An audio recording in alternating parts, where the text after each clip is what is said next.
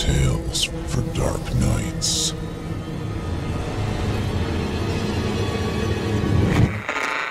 Want to make sure you never miss a Chilling Tales for Dark Nights video again? Be sure to subscribe and hit that bell to turn on notifications.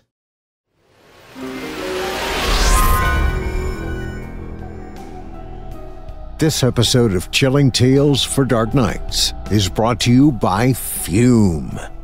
Have you heard the flavored air category is quickly becoming the lead alternative to vaping and smoking? Talk about a change for the better. And it just so happens the leader in this category is our good friends at Fume.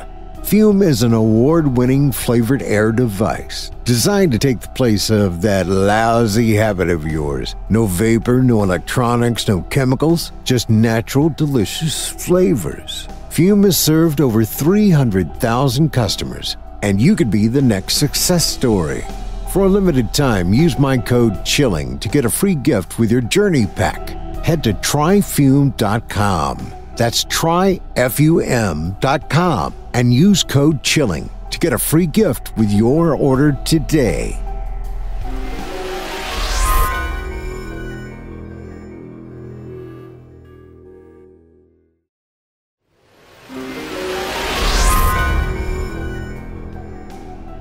This episode of Chilling Tales for Dark Nights is brought to you by Acorns. The idea of investing your money can feel intimidating. I get it. Most of us know it's the right move for our futures, but who has the time to research all that stuff? And frankly, who's got that much money to begin with? The good news is, Acorns makes it easy to start automatically saving and investing for your future.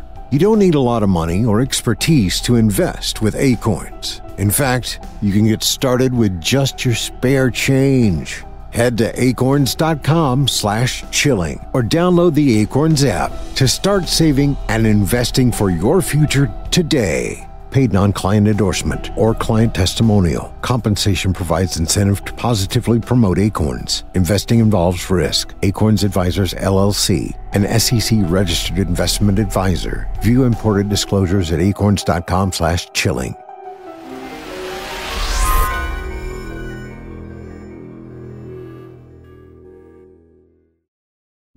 It's time to turn off the lights and turn on the dark. Chilling Tales for Dark Nights.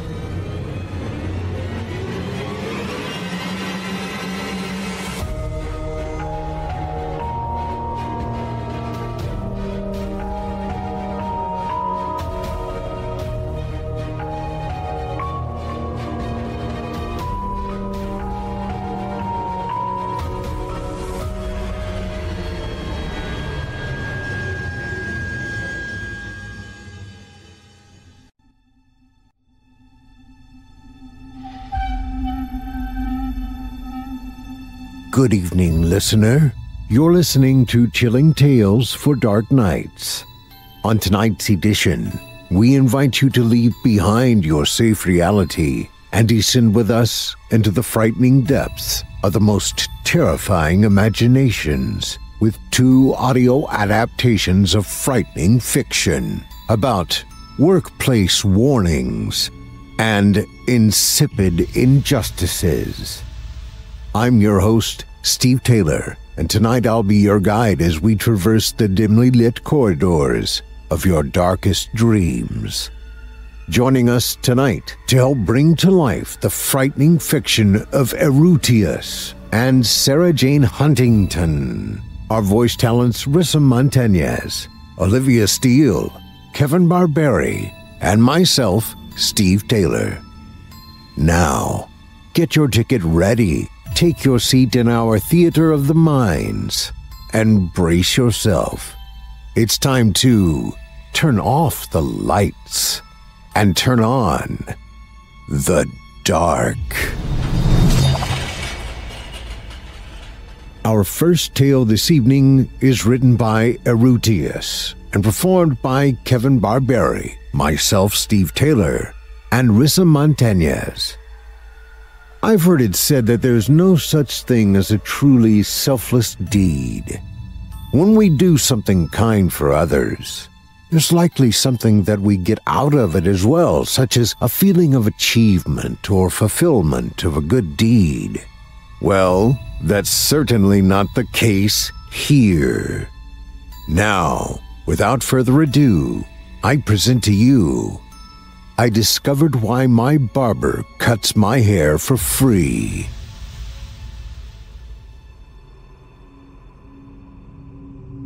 Mr. Faskel has cut my hair since I moved to the city about 3 years ago.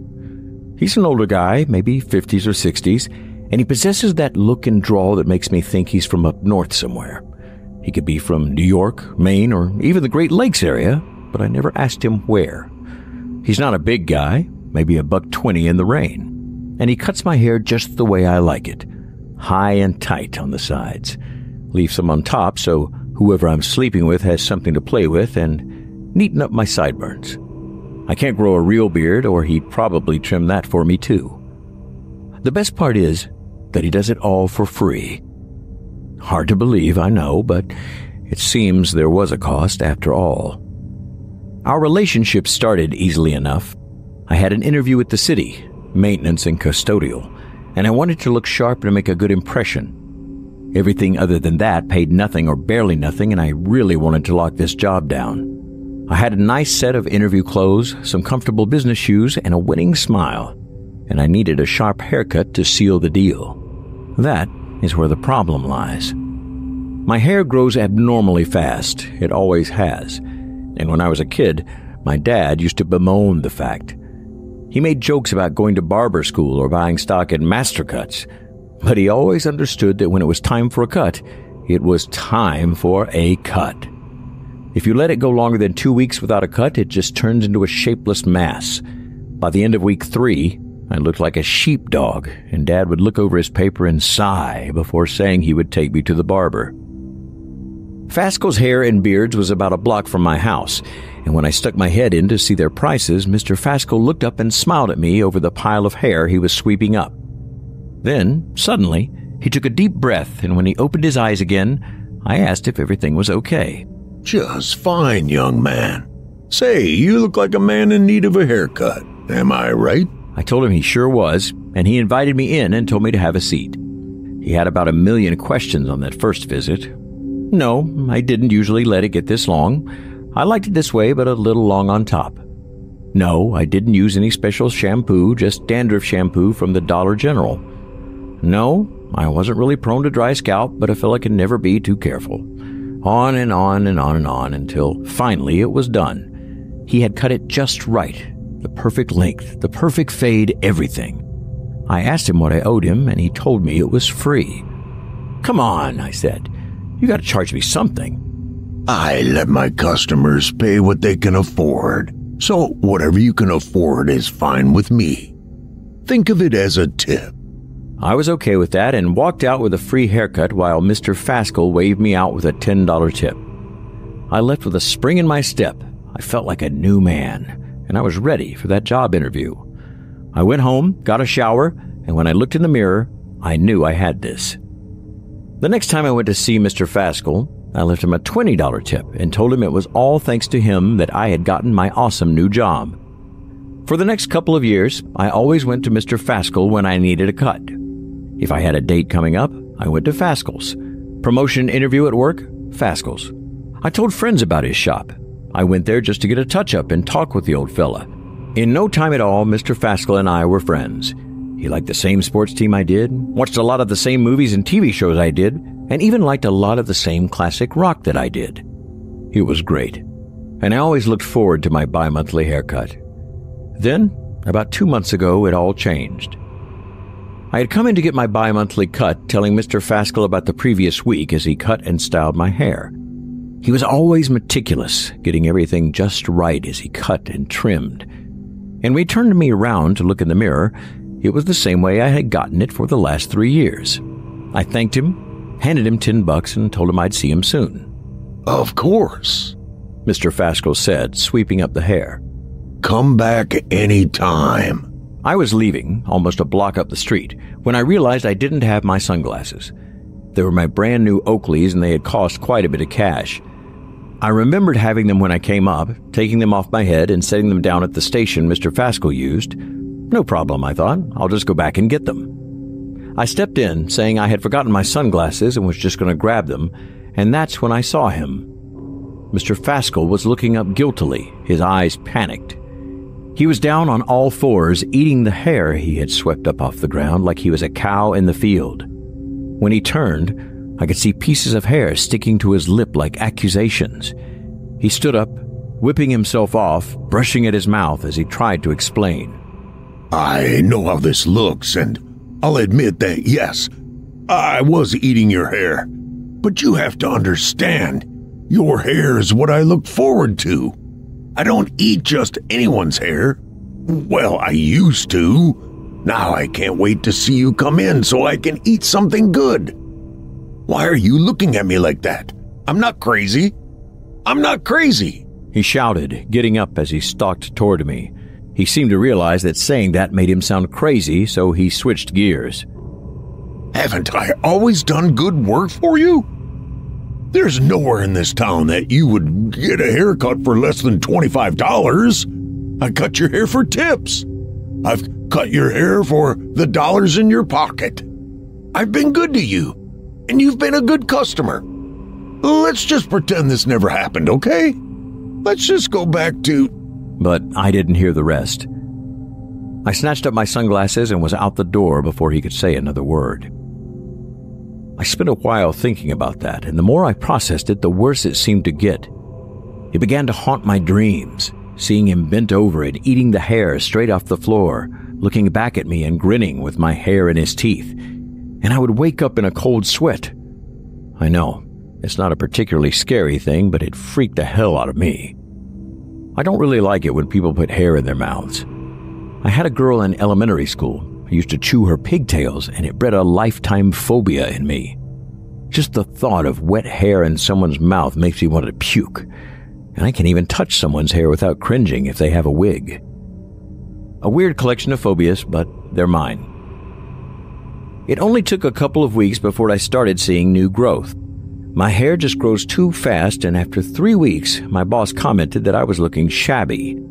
He handed me a 20 out of his own wallet and told me to get a trim over lunch. I took it and started looking for somewhere to get a trim. The city had quite a few shops, but it seemed like whenever I was in one, I caught someone looking at me out of the corner of my eye. It was never anything I could prove, just a feeling, and when I looked up, I could almost catch a glimpse of Mr. Faskel. He was gone when I looked, but it made me extremely paranoid. I became aware of more than a glimpse as the weeks went on. When I rode the bus to work, I caught the familiar deep inhale of someone smelling my hair. When I was standing in a lunch line, I felt my hair move as someone inhaled. When I was at Walmart buying groceries, someone actually touched my hair, but they were gone when I turned around. It led me to become something of a recluse, and I only left the house to go to work.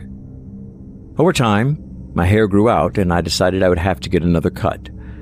I went to bed, setting my alarm so I could get up early enough to go to the Master Cuts down on Bonnie. It was Saturday, I had the day off, and I had chores to do before I got to the business of relaxing. As I slipped off to sleep, I fell into a familiar dream, a dream that had plagued me for weeks. I was sitting in the barber chair at Mr. Faskel's, the cape falling around me like a spider web, and the old man asking me if it was too tight. I didn't say anything. I was too scared to speak. And as the scissors began to clip, I trembled in fear. I didn't dare look back at the old man. I just knew his real face would be replaced by a monstrous visage, and I would wake up panting and looking around for nothing at all. When the alarm went off, I went to the bathroom to splash some water on my face and start the shower. My bare shoulder itched, and when I went to wipe it off, I noticed there was hair clinging to my sweaty hand. Not a lot, just leavings, like the leavings you find after a haircut. I ran to the bathroom and found that my hair was cut just the way I liked it. The sides were high and tight, the top was manageable but still thick, and my bangs were perfect. Everything was just as it usually was.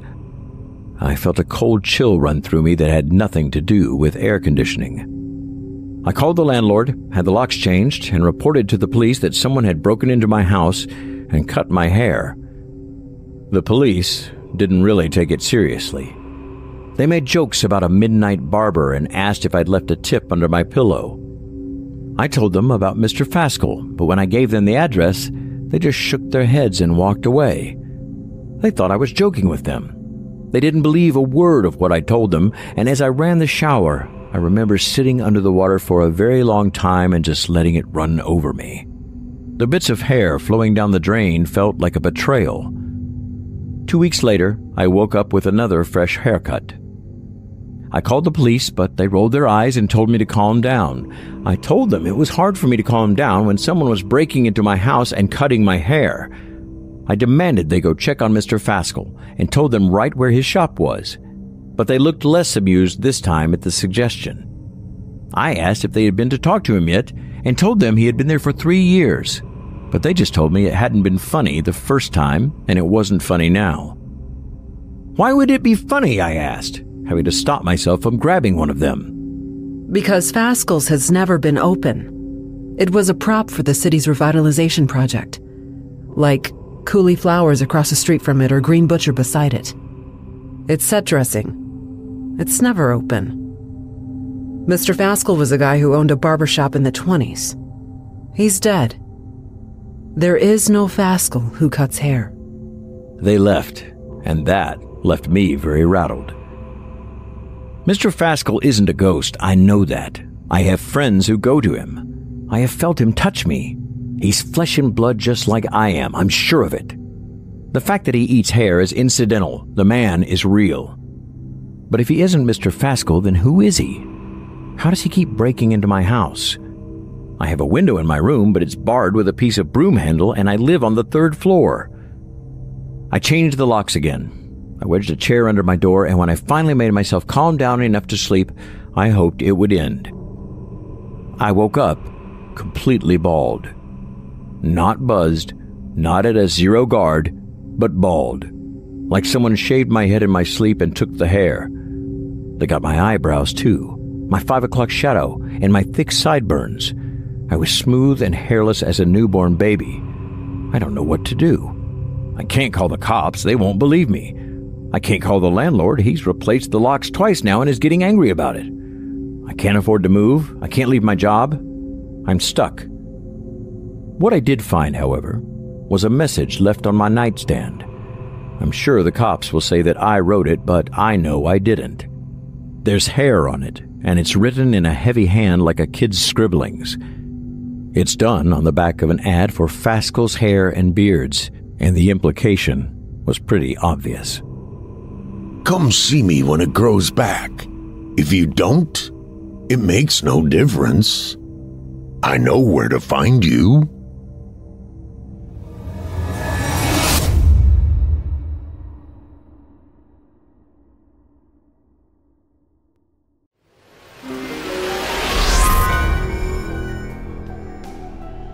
This episode of Chilling Tales for Dark Nights is brought to you by Fume. The bad habit business knows what makes you tick, folks. They've got you hooked on that oral fixation, and they've set your health and wallet to drain. It's no wonder the flavored air category is becoming the #1 alternative to this nonsense. And leading the way are our good friends at Fume.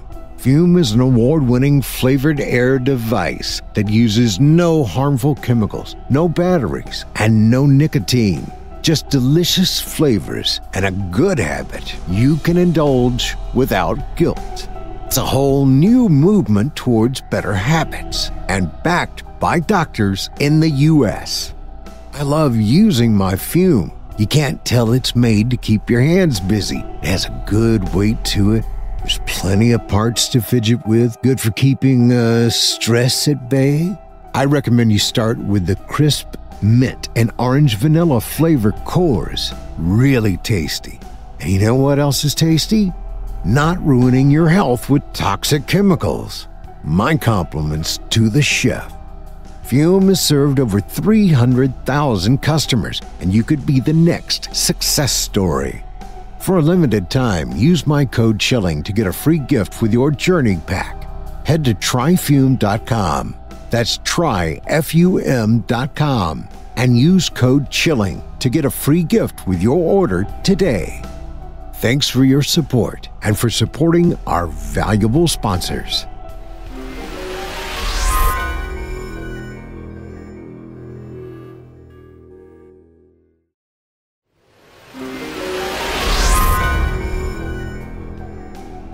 This episode of Chilling Tales for Dark Nights is brought to you by Acorns.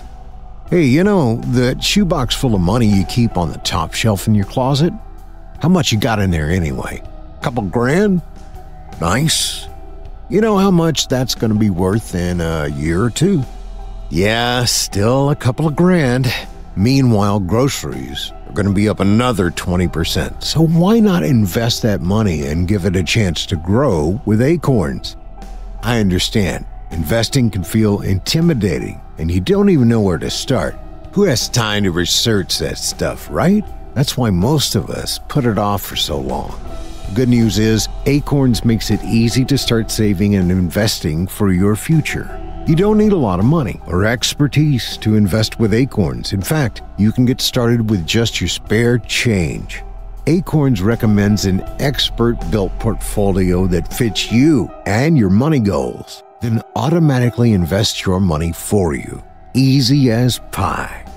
Listen, we all wonder, what were we thinking when this or that IPO came out? Like, why didn't I get in on Amazon early? It's because Acorns wasn't here to help me out. That's why. Still, my investments have done well, and I suggest you consider taking stock of your future too. Head to acorns.com/chilling or download the Acorns app to start saving and investing for your future today. Paid non-client endorsement or client testimonial. Compensation provides incentive to positively promote Acorns. Investing involves risk. Acorns Advisors LLC, an SEC registered investment advisor. View important disclosures at acorns.com/chilling.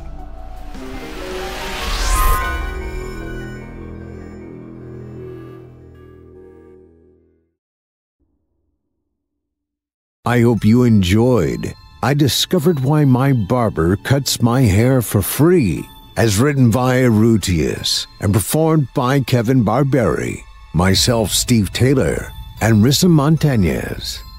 This tale comes to us by a trusted old friend, the nosleep subreddit. Erutious's work, along with many others, can be found right here on this forum. Our second tale of the evening is written by Sarah Jane Huntington and performed by Olivia Steele and Kevin Barbare. Now, without further ado, I present to you Judgment. They tell me I will go to hell. Some even tell me I deserve a place in the fiery pits of eternal damnation. They say I should burn for my crime, that I should suffer even more. They tell me death is my most just and worthy punishment. Some say my sin is beyond evil itself. If I could have explained, if they had only let me talk, instead of confusing me with long, complicated words and rules set in stone by them. Trial by fire. Guilty before my judgment even began. Seen and found lacking. Branded a vile woman. My crime wasn't a sin. It was justice. It was pure survival. And now I face the ultimate punishment. A fate chosen by men. A guard comes. He asks me which foods I would like to eat, as if a meal might fill the emptiness crawling around inside my stomach. I ignore him. Words feel too painful to form, too numb. Another comes. He asks if I want to see a priest, as if a man of God might absolve me of my fear, of my terror, the kind of brutal horror I lived with for years. I don't deserve to die. I know that. I deserve to live and thrive, don't I? My husband, the one who promised to love me always, he wore a mask during our short courtship, played his illusions in clever trickster ways. I didn't see through his act. Couldn't. Love blinded me, and truly I adored him. People called him a good man. They said I was lucky. Our wedding in 52 was perfect. Joy filled me so much it hurt to breathe. My face hurt from my permanent smile. I was happy. We were happy. Until it changed. He changed.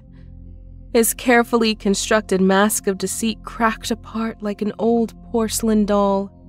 At first, small things, angry words directed at me, followed by an apology, and sometimes flowers too, pretty scented roses, blood red. No marriage is perfect, I told myself, persuaded myself. He worked hard.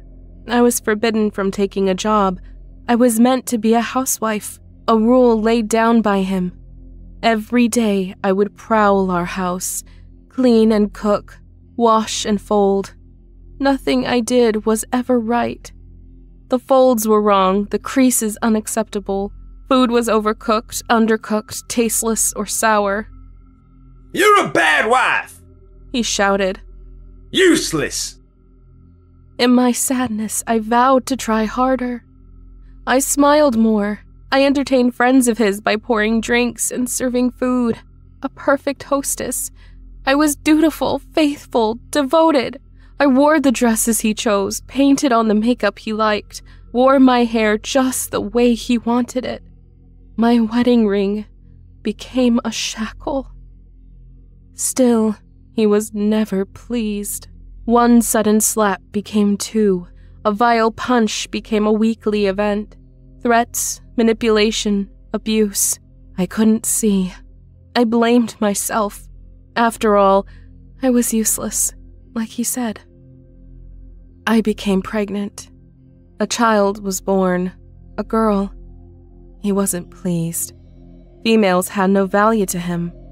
Only good for one thing. Our daughter cried, teething. I couldn't silence her. She refused to be calmed. A single blow, powered by frustration from his vicious fist, knocked me off my feet. I fell down onto the perfect tiles I scrubbed every day for hours. I knew then that one day he would kill me. I knew.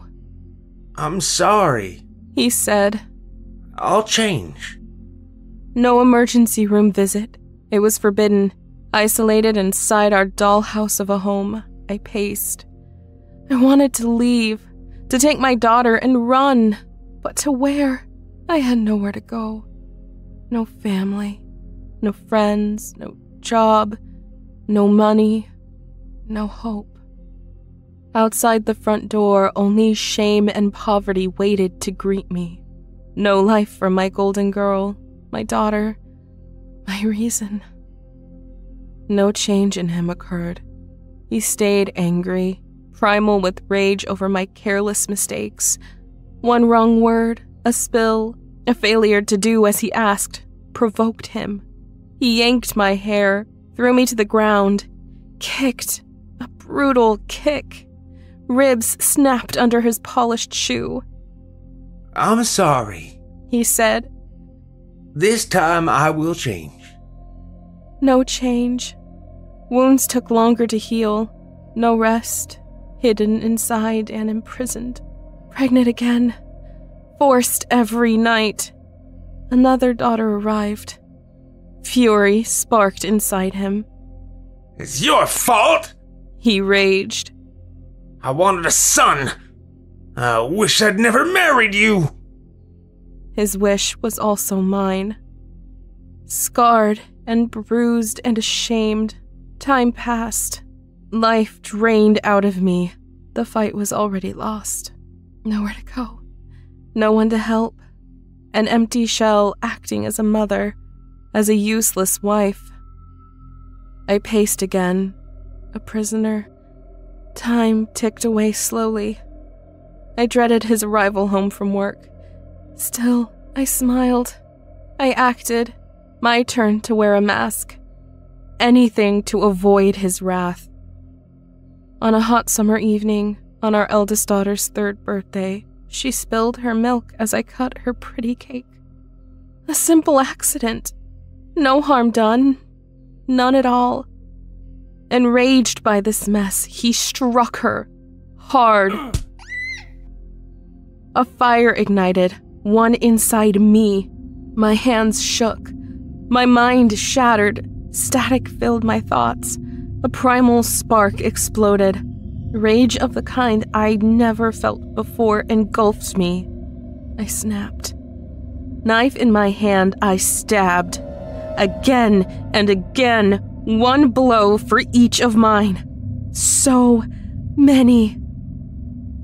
Warm blood and gore, the color of roses. Still I stabbed, lost in a fury. Then came screams, my own loud howls of horror. A sharp knock at the door from a worried neighbor. Then sirens sounded, gruff voices, the splintering of wood. Rough hands grabbed me, pulled me away from my beautiful girls, away from the lifeless body of my husband. They put me in chains, a different kind to the ones that bound my marriage. They called me a monster. They said my sin was beyond evil. They told me I will go to hell. It's almost time, and the fear inside me ripples. What will become of me? Where will I go? Those men that decided my fate, are they not murderers too? I don't understand. I don't. I killed my enemy like soldiers in a war. I was in a war too, a relentless battle.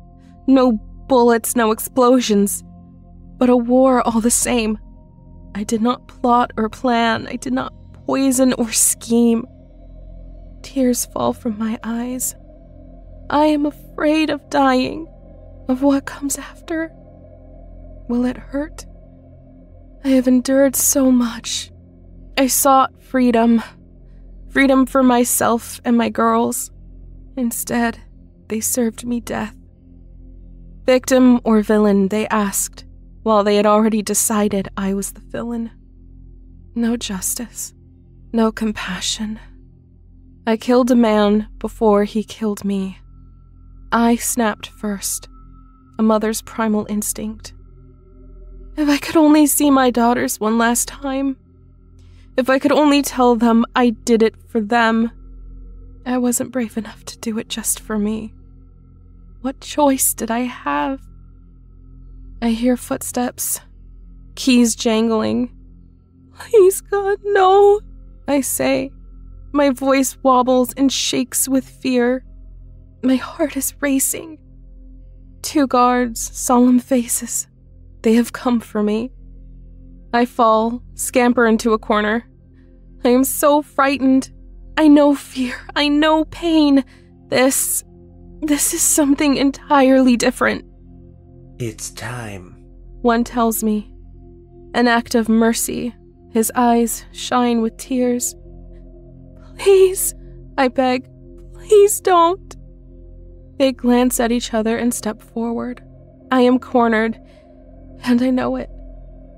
Trapped by men whose job it is to preach justice. A system in place, one designed back to front and upside down, made by men as guilty as my own dead husband. Keys click. My cell doors open.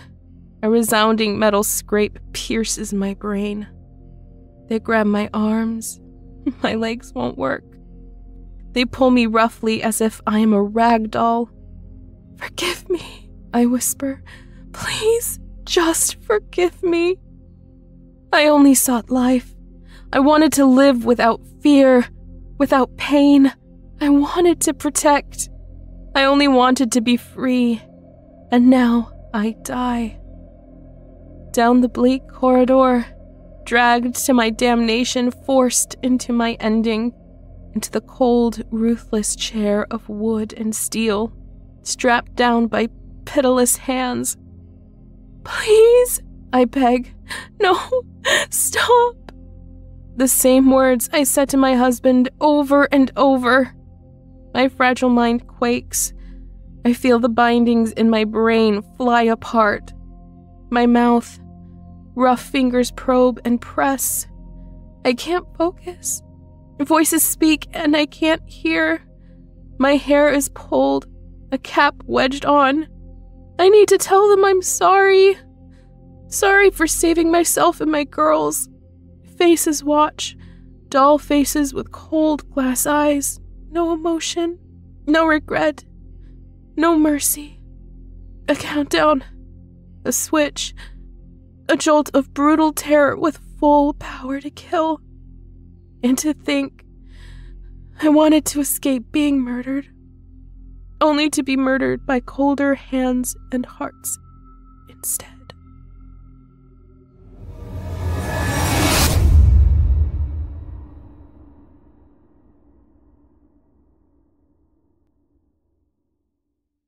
I hope you enjoyed Judgment, as written by Sarah Jane Huntington and performed by Olivia Steele and Kevin Barbare.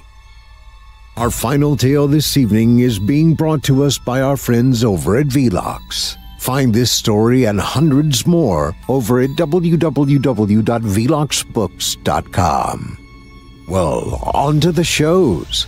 Longtime resident Otis Gyrie has his very own show here on our network, Scary Stories Told in the Dark, which you can hear every Sunday night. We also have Eric Peabody's Horror Hill, a podcast dedicated to some of our deeper and darker tales. We hope you check him out. And Drew Blood's Dark Tales airs Fridays, featuring some southern down-home horror. And don't forget to check out The Fear from the Heartland Archives, featuring more than 120 episodes. Well, friends, our weekly descent into the depths has just about come to a close. But before we go, I'd like to take a moment to thank you for joining us for tonight, and remind you to take a moment to stop by our iTunes page and leave Chilling Tales for Dark Nights a 5-star review and a kind word. And follow us on Facebook, X, and Instagram if you haven't already. And of course, subscribe to us on YouTube, where you can find an archive of our work going back to 2012. And consider signing up as a patron at our website, chillingtalesfordarknights.com, to show your support and get all of our content ad-free. I'm your host of the evening, Steve Taylor, and it's been a pleasure. Tune in again next week when we once again turn off the lights and turn on the dark. Sweet dreams, listener. Sweet dreams. Chilling Tales for Dark Nights.